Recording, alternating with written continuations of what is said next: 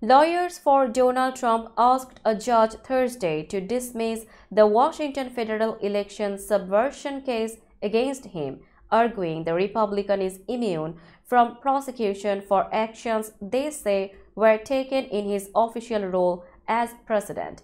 The motion amounts to the most pointed attack yet by defense lawyers on the federal case, charging Trump with plotting to overturn the results of the 2020 presidential election he lost to Democrat Joe Biden.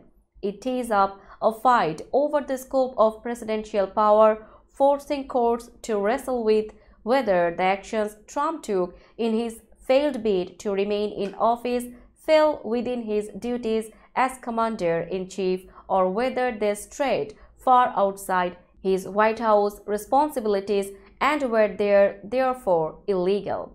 Breaking 234 years of precedent, the incumbent administration has charged President Trump for acts that lie not just within the outer perimeter but at the heart of his official responsibilities as president, the defense motion states.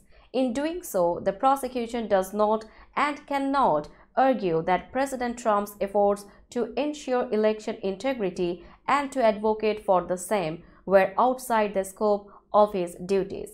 The presidential immunity argument had been foreshadowed for weeks by defense lawyers as one of multiple challenges they intend to bring against the indictment. A judge had set a deadline for Monday for pre-trial motions like the one to dismiss the case.